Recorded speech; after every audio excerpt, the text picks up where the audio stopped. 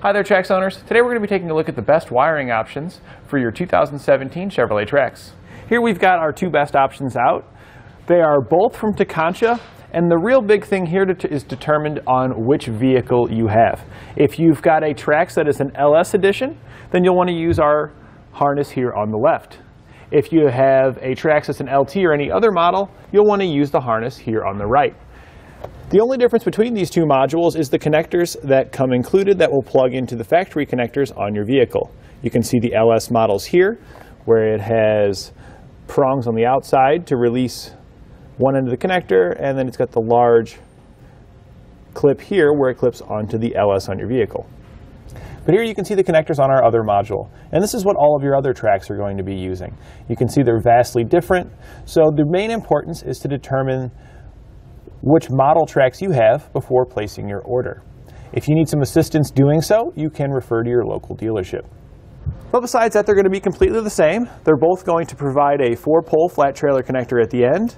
That's going to give you all of your necessary lighting, which includes your left turn signal, right turn signal, tail lamps, and brake lamps.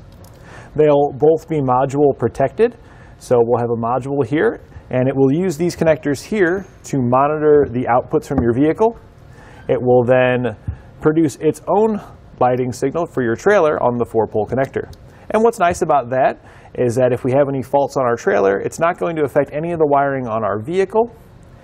The module will then shut that down because it's monitoring the outputs here, or in the event that it's unable to shut it down in time, we have a dedicated power circuit for our module, and this is what's producing the signals going to our trailer.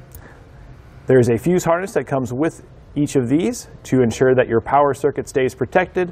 So the fuse will just open. You can then make the repairs on your trailer, replace the fuse, and your wiring is back up and running again. And so what this means for you is that you can feel safe that no matter what dilapidated trailer you're going to hook up, it's not going to affect any of the wiring on your vehicle. We've got an LS Trax right here that we've just completed the install on. We store it in the compartment under here. And I like to use the dust cap to keep it all together. But when you're ready to use it, you simply drape it out the back here. And I like that it's stored inside the vehicle because it protects it against the elements when you're not using it. It's not going to cause any damage to it. If you close it into your liftgate like that, the weather stripping is nice and soft and keeps it in place. Just make sure you avoid the striker in the middle. We can then hook up to our trailer and we're ready to hit the road. And that will complete our look at the best wiring options for your Chevrolet Trax.